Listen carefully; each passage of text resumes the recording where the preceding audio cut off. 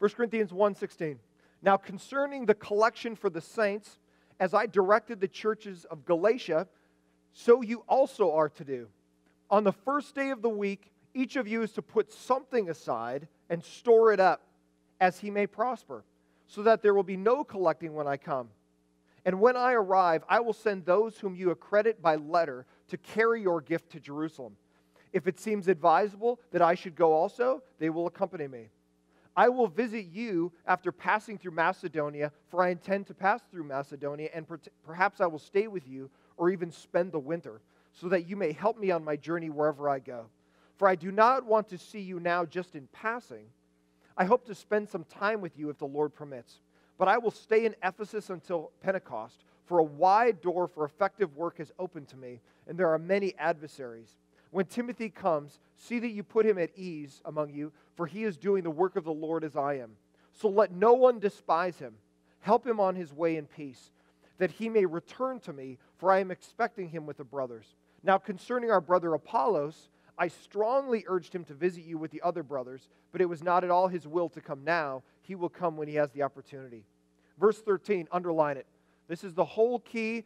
Paul is going to wrap 16 chapters, and we are going to wrap 20 weeks into one verse right here. Paul, at the very end of his letter, he has a scribe that he's transcribing this letter to, and the scribe is writing this down. And Paul, through the inspiration of the Holy Spirit, is thinking of things at the very end going, so they're at the end of the scroll, and Paul's got to kind of stuff the last few little words in as the end of the scroll's coming up, because they would make them certain lengths. And so he stuffs this little beautiful verse in at the very end of the letter. Verse 13, be watchful, stand firm in the faith, act like men, be strong.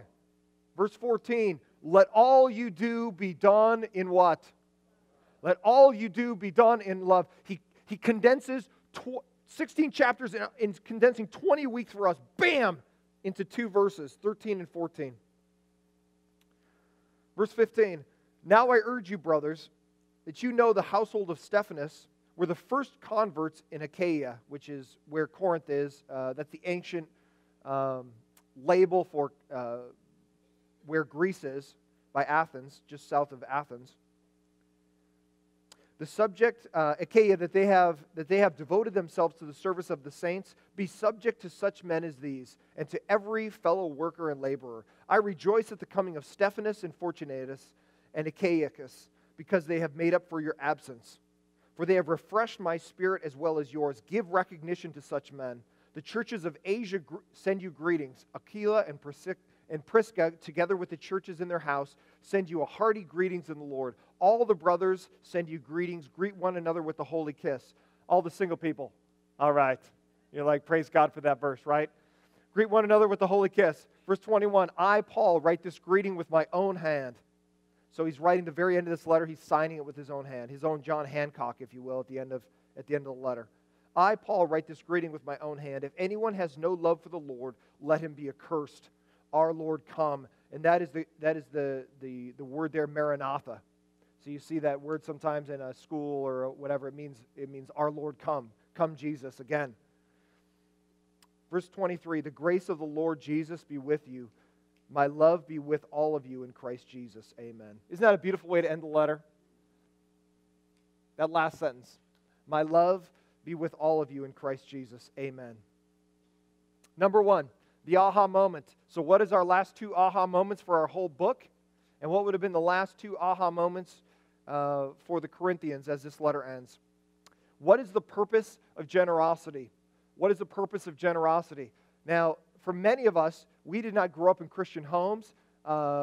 We may have grown up in homes that did not go to church or did not give. You grew up with parents that were like, hey, this is the money I made, and this is the money I'm going to spend, and this is the money that's going to bless me. And so growing up, you're like, oh, money's all about me. Generosity, as long as I can be generous to myself, that's pretty much what money's here for. And so I love how Paul breaks generosity down. He doesn't guilt them. He doesn't say, hey, if you're not giving, then you're a piece of dirt. He says, hey, generosity is the key.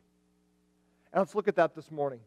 During the first century, the Jewish Christians in Judea, and specifically Jerusalem, had fallen on hard financial times. Either because of a famine or some measure of persecution, many had become very needy. Typically, Jewish merchants and businessmen working abroad would send home money to give to the support of the temple and alms for the poor. Similarly, as Paul traveled and planted churches around the world, he would raise funds to help hurting Christian churches. So many of us grew up in homes that did not have a lot of money. We may be growing up in homes right now that don't have a lot of money. Many of us grew up in homes where it's like all the other kids were getting like new shoes for school. And you knew that you were going to have to stuff your feet and curl your toes in for one more year into the shoes that you had since 6th grade. But now you're 2 feet taller than you were in 6th grade. But because mom and dad couldn't afford to even go down to Payless or, hit Walmart or whatever, you knew that you were going to have to go through another year with the same clothes, with the same shoes. You had to have your brother cut your hair or whatever, and your hair always looked jacked up. Like some of us know what it's like to be raised in a home with either a lot of kids or not a lot of money or both. And I love how Paul says this here, that the church, watch how beautiful this is. The church, if you're a part of a church, and I need to circle back and grab you if you haven't been at our church very long. Our church is not a religious organization. Our church is an organism that reaches out with the love of Christ. So, ready? Walk with me. You're not here because you're just putting in your religious time, okay? You're not going to get a star on a little board somewhere that, you came to church today. Congratulations. You're not making God happy. You're not making me happy. You're not making anybody else happy other than the fact that you should be here to worship with other people and to learn what God has for your life. So the church is an organism, meaning it's living. It does things. It's not an organization where we all just get together and go in a holy huddle and go, hey, we're at church today. Okay, cool, let's go to lunch. The point of the church is to move and be active. It's alive. It's living, like you're living. The church as an organism is living. It reaches out to love people. And one of the ways that we love people is we are generous. This church is a generous church. It's not a stingy church. It's not a church that spends all money on itself. It's not a church that says, I'm just going to take care of self. It says, we are going to bless others. We take care, well, we don't personally, but we're part of an organization that takes care of 50,000 churches around the world. And many of them can't even afford to have lights on. They're meeting in a hut. They're meeting in a basement with candles because they're either in a persecuted country or they're dirt poor, literally. So part of what we do is to help organizations that start churches and support the pastors and the churches that meet there. And here's the thing. If we didn't care about that, we would say we need to spend all on self. But we, through our collective giving, reach out around the world and we reach out locally. We are a generous church. This church, 2 years ago, we were meeting at Moraga. And I was talking to Pastor Larry about this, who's been here since Jesus went back to heaven. We were talking about this particular issue because we meet at staff meeting every Tuesday. And we were talking about this particular issue a couple weeks ago, that 2 years ago, when we were all at the Moraga campus, we were about 140 people. The budget was like $280, or like a dream budget was over $300,000, right? Some of you guys make that by yourself, right? Our whole church's budget was $300,000. And now, through the generosity of our people, through the last 2 years, we have exploded in growth, but our growth has not just been numeric, but it's also been financial, which if you've been around church a while, that never happens. You can have explosive numerical growth, but you're still operating at about a microscopic budget.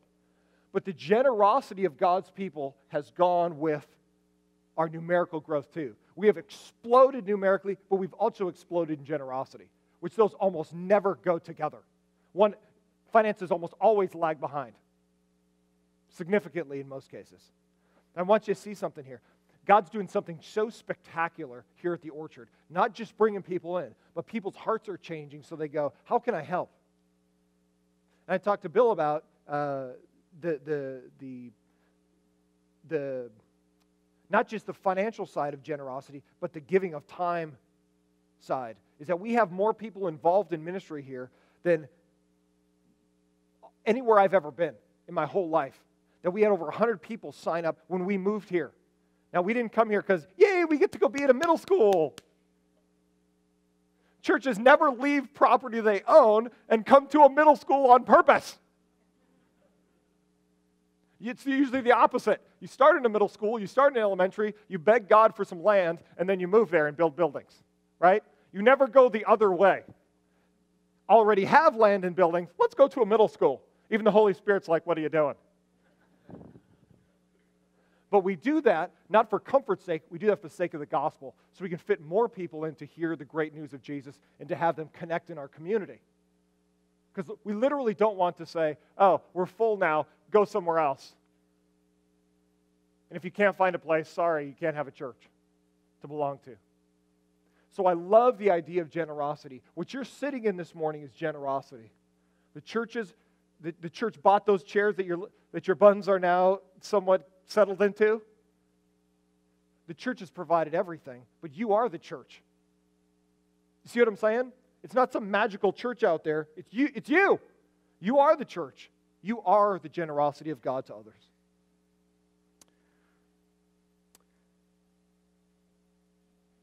As the Corinthians were better off financially than most churches, Paul asked them to give above their normal support of their own local church and pastors for believers in Judea who needed it. And if you see in verse 1, it says, now concerning the collection for the saints, this is not your normal offering. So the word there, logia, literally means like a charitable offering. So once they would take the offering for their own pastors and their own ministries at their church, they would take another offering, another collection, a charitable collection, saying, hey, brothers and sisters in Jerusalem are hurting. We need to help them. And so after they've taken care of their own family, they want to make sure they can take care of other families as well.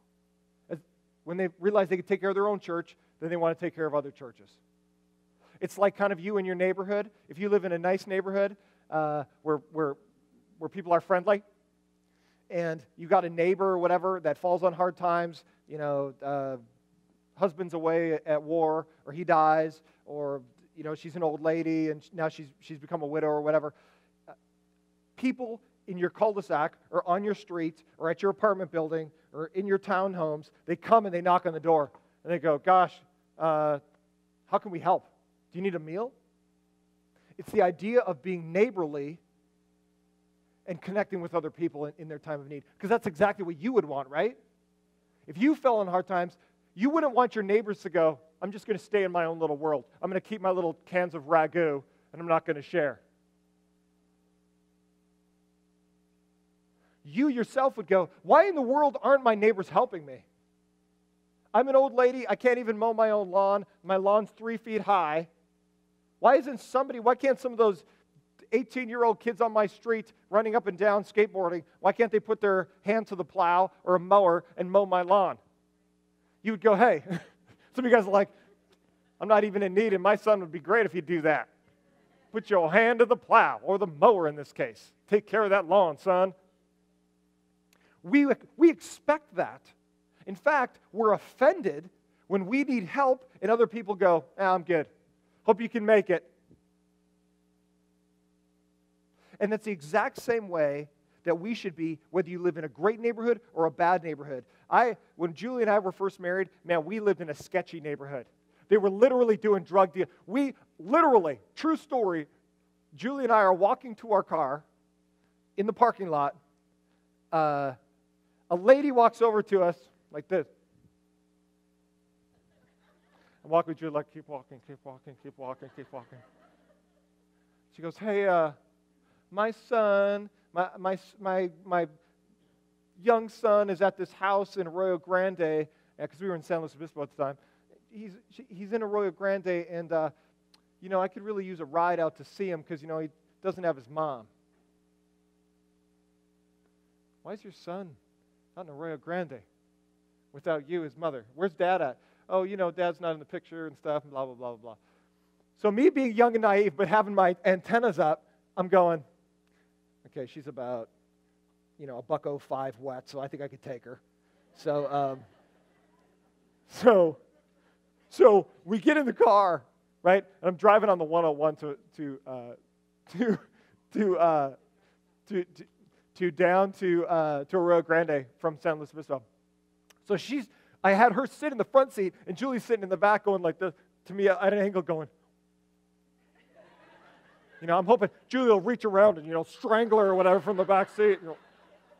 If I start getting in trouble, she pulls a knife or a gun or whatever. It's a true, real story. So we get off in Arroyo Grande, and I'm thinking in the back of my head, okay, one, if there's really a kid out here somewhere, she'll be so happy to be reunited with her son.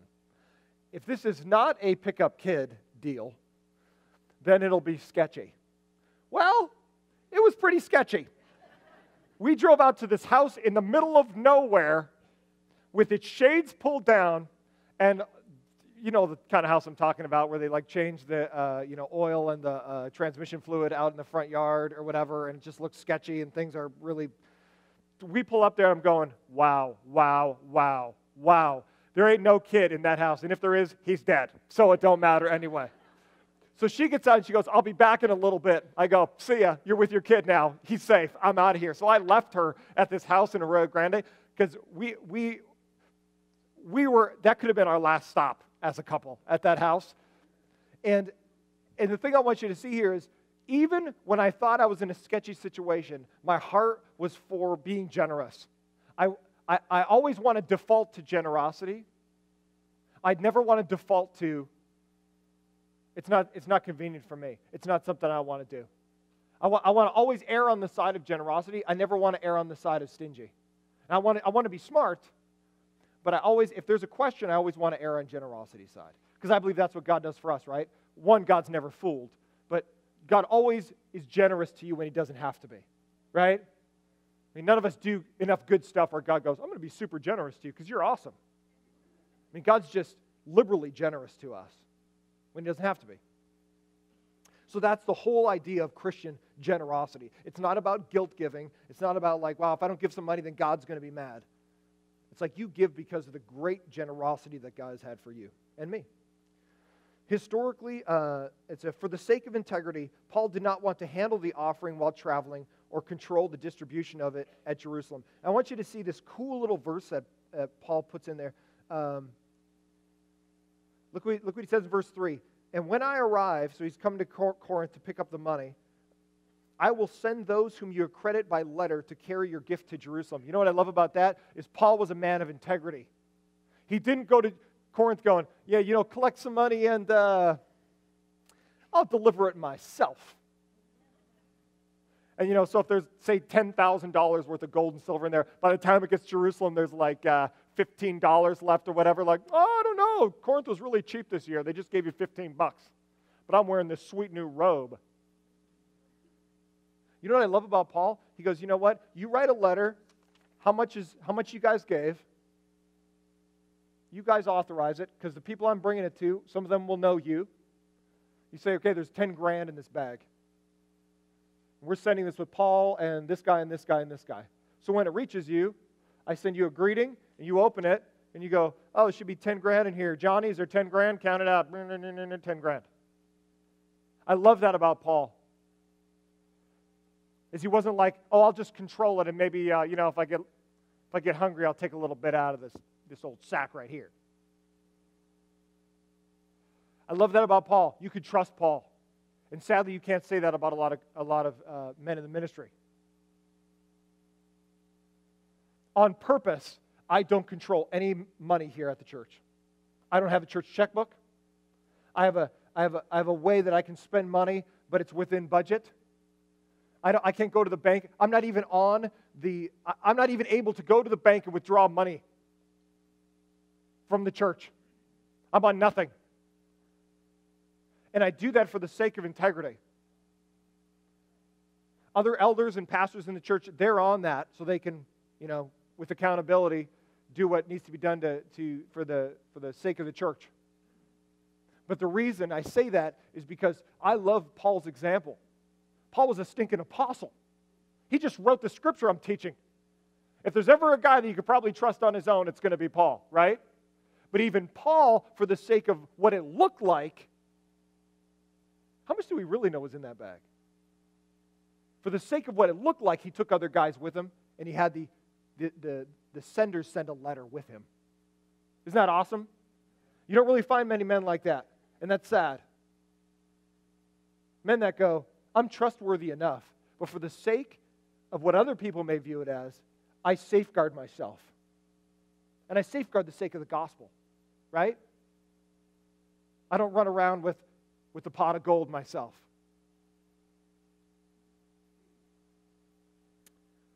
Historically, Christians give the most, have started more hospitals, schools, and relief organizations than anyone else, all to help those who cannot help themselves and will never be able to repay the kindness they have been shown. Show me where the atheist hospital is. Where is the atheist organizations of orphans? Where are all the schools in the third world countries started by the sexy atheists? Where's all the money coming from to help the Katrina victims from the atheist crowd? Where are all the people being butchered in the world, where aid is being sent, where you have Muslims giving millions of dollars to help Christians in need? Where's that? Because I can tell you that around the world where Muslims control the area, they are invited into those schools. They are invited into those hospitals. And you know why that is? Because the love of Christ is real. It's not manufactured. It's not religion. It's actual relationship. And when you have a relationship with somebody, it motivates you from the inside out. And guess what? It also motivates your wallet from the inside out. Right? Because a lot of us like to talk big game. Oh, I follow Jesus. Oh, you do?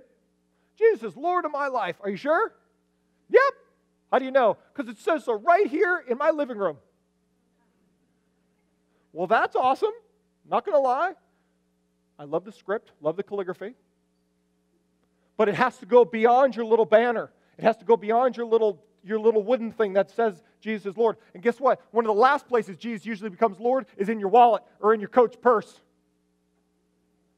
Right? I mean, right? Okay. The thing is, when you sense the Spirit of God, when you sense that God is moving in your heart and in your life, it affects every area of your life. I'm not telling you how much to give. I'm saying to you that generosity is a focus of life. It's a focus of life when you're a Christian. Because God is relentlessly focused on being generous to us. And you have a call that I'm ignoring. There's a missed call. There's a missed call, somebody on the worship team.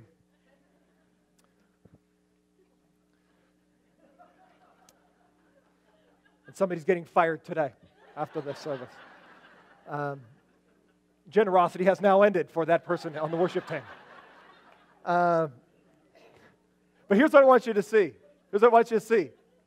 When everybody talks about, like, I don't believe there's a God, or I believe this person's God, or I believe blah, blah, blah, what it really comes down to is where the rubber meets the road is when you hit your wallet. And you know what? You know who gives the most? Christians give more money than some countries give to their own selves to help their own people. We set up hospitals. You could go to St. Jude or St. whatever or St. this person or that because it was started for the glory of God. Whether you agree with Catholicism or not, it was started with an idea that Jesus is the Lord. We give money. Some of the best hospitals in the world were started by Christians. Some of the best schools in the world are started by Christians.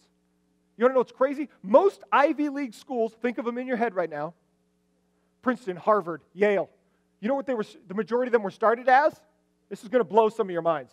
Because God isn't even allowed really in the door in those schools anymore. You know how they were started? They were started by Christian pastors who wanted to train other young men. They were started as seminaries. And here's my point. My point is that Christians give not to get. Christians give because it's for the glory of God. They give because Jesus is real. And when something's real, it affects your whole self. Right? God is at work in the world, and believers must join his efforts. Giving should be regular, sacrificial, and joyful. Believers should view their possessions with God as owner, themselves as managers, and generosity as a focus. Withhold nothing from the God who gave everything. You are not the owner of your stuff. Your husband, he is not to be owned. Your wife is not to be owned. You've been given children, you don't own them. Everything is on loan from the Lord. Your kids are on loan to raise them. Your husband's on loan to honor him. Your wife is on loan to love her. Your money is on loan to do with as you please. If it blesses you, great. But don't let your money only bless you. Don't let it only bless you. Let it bless others as well. It's okay if it blesses you, but let it bless others too. And a couple weeks ago, I brought up this. So, 2,000 years ago, they gave little pieces of gold, silver, little stamped coins. Up until about a couple hundred years ago, we started our own paper money. Your $20 bill is a special woven. The reason you can run it through the washer and it doesn't degrade like paper is because it's a special cotton. And so nobody even carries cash anymore. And if you're under 20, you don't even know what you can't even spell checkbook, right? So we are like one of the first churches that started using these a couple weeks ago, and I showed you this, but I want to show you this for this reason. Is in every other area of our life. So when I brought this out a couple weeks ago, some people are like, it's the sign of the Antichrist. There's a square station inside the church. Well, guess what? You use money with our president's face on it. Remember when Jesus had this issue when they said, who should we give to? And it had a picture of Caesar stamped on the coin. He said, give to Caesar what's Caesar's, but give to God what's God's. And I love this aspect, that this is where we're going. You use your card for everything in the world, right? It's not satanic. It's not whatever, because you use it at like Lowe's, right? Every time you pull your card out, it's like, oh, Satan, I can't believe I'm giving this to Satan. No, because the plastic just represents the paper cotton money that you would have usually had to go to the bank to get to pay for something, right? It's just a representation of it. Even the paper money you use is just a representation of theoretically our government has gold or silver to back up that paper money, right? Because there's no value in the little paper. It's just a representation of it. So here's my point. This is like a way to show generosity. It's another tool. It's another tool. Whether you bring gold, you bring your silver or whatever like they used to and put it in the offering plate to help Christians around the world, whether you give actual cash, whether you write a check, whether you swipe your card on here and they, what's beautiful about this is it actually sends you an email. And you know what's awesome even? We even send you a feedback email going, how was your time at the orchard? Which you can rate awesome, lame. You can rate your time at the orchard and how your time was here because we send you a follow-up email based on the secure giving that you do through this. And I want to show you this for this reason, is that it doesn't matter how you give. Gold, silver, paper, cotton, use your card like you use it for everything else. The point isn't how you give, the point is that you give, is that you're generous with what God has given you. Number 2, the aha moment. What are the traits of a mature Christian? What are the traits of a mature Christian? We're going to wrap up this whole series with this. What are the traits of a mature Christian? As Paul had led many of the Corinthians to the Lord, he was the instrument God used to bring new life and joy into their lives. However, Paul was also careful to remind them that along with the benefits of knowing God, there would be difficulty and challenges as well. Anybody got difficulty or challenge in your life today? Guess what? God still loves you, and God is still going to do amazing things with you, right? So, we got one person that's still awake. Praise God. So here's the thing. Even inside difficulty, here's my point. Paul didn't go to the Corinth, when he walked into the city of Corinth, he didn't go, hey, if you come to know the Lord, everything's going to be awesome. You'll never have a problem. God's going to pay all your bills. You'll never have to work hard. You'll never have to do anything. You could just sit back and watch whatever they watched 2,000 years ago. I'm holding a remote in my hand. I don't even know why. You could just sit on your stone chair and stare at the wall. I don't even know what they did at home in Corinth. You could just do whatever you want to do because God's going to do everything. You're never going to have a problem. You're never going to have a challenge. Guess what? Sometimes when you come to know the Lord, things get worse before they get better. And here's a reason for that. And Larry said a little bit of during our offering prayer is that God sometimes uses and leaves difficulty in your life to mature you. Not because God hates you, but because God uses all circumstances, financial, relational, health, to mature you as a man or woman of God. If everything was just your way and you never had any problems, you'd go, oh, I'm pretty awesome. And you wouldn't realize the own wickedness and sinfulness of your own heart. And the way God mines that out is He gives you difficulty in your life, where you have to rely on Him rather than self. Because God is God and not us, right? So when things always go your way, you go, I'm pretty awesome, you're self-focused. When things are out of control for you, you have to rely on God because He's the only one that can control it. You see how that works? So how does God mature us? Glad you asked. As Paul has led many of the Corinthians to the Lord, he was the instrument God used to bring new life and joy into their lives. However, Paul also was careful to remind them that along with the benefits of knowing God, there would be difficulty and challenges as well. Even in a beautiful garden, it takes effort to keep weeds from growing. Anybody try to get a garden going? Anybody that, if you got a green thumb, some of you guys, you can just run down to Lowe's, you can throw something in the ground and spit on it, and it grows. And for some of us, we plant something, we buy the right fertilizer, we buy the steer manure, our whole, we buy everything, we water it every day, we sing to it, and we have a black thumb of death. It just goes, nah! It's like the Wicked Witch of the West just starts to, deform right in front of you and die. And we have to keep bringing it back to Lowe's going, I don't know why this thing died, I need to get something new. Good thing for the refund at Lowe's, right? That you can swap your plants out if they die for some of us. Some of us, we just grow it, we just put it in the ground, grows awesome. Some of us, we put it in the ground, it's like it's dead before it even hits the dirt.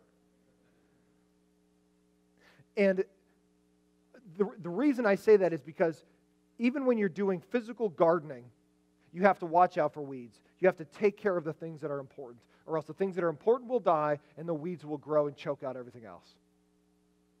So just same thing with life.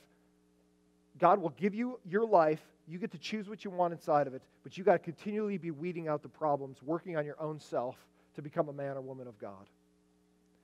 Paul tells the elders and believers in general to be watchful. So we're going to close with this. I want you to look in your own Bible, verse 13. I hope you underlined it, because we're going to walk through this and be done. Piece by piece. He told them to be watchful. And it's the word that means stay awake, like some of you are struggling to right now. Right? One of your eyes is starting to droop. That lazy eye you have, it's starting to close right now. Because you're like, the caffeine you drank before you got into the service is now crashing. And you need to be able to get like some Red Bull in your system to get back awake. Right?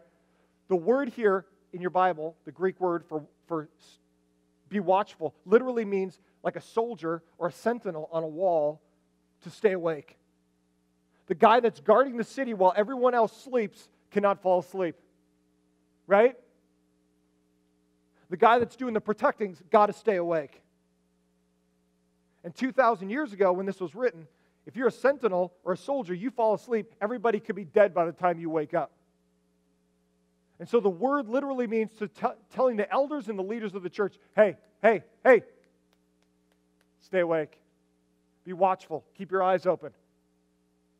Look over the church. Make sure that things are going well. Don't let error creep in. Don't let gossip creep in. Don't let anything that's going to destroy unity creep in. Make sure you stay awake. Because, hey, shepherd, you fall asleep and the sheep are going to get ripped. Be watchful. Like a sentinel staying awake to protect a city or watch over the movements of the enemy so as not to be taken off guard. They were also to stand firm. And I love this word. It's stako. It literally means to be stationary. You ever seen who are those guys at Palace, Buckingham Palace? Is that where it is? Where they walk around like, it literally means like to be, I just sang a song. Do you like that? That was the Buckingham Palace song. If you missed it, check it out online. It literally means to be stationary, to be like unmovable. It's like men in battle that don't back down. It's that men that take the hill and stay there. It's literally means to be unmoved, to be stationary, to be planted in the ground.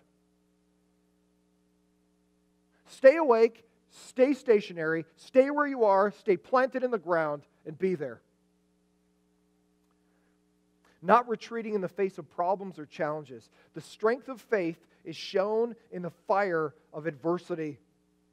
Your faith will not grow when you're at ease. Your faith will grow when you're thrown in the fire. The purity of your faith will not be shown in ease. The purity of your faith will be shown when you're boiled in the pot, when your faith is thrown into the fire and it must come forth pure, because all the impurities have burned away. As elders and leaders, they were commanded to act like men. I love this. Look at your Bible. This is so awesome. Verse 13.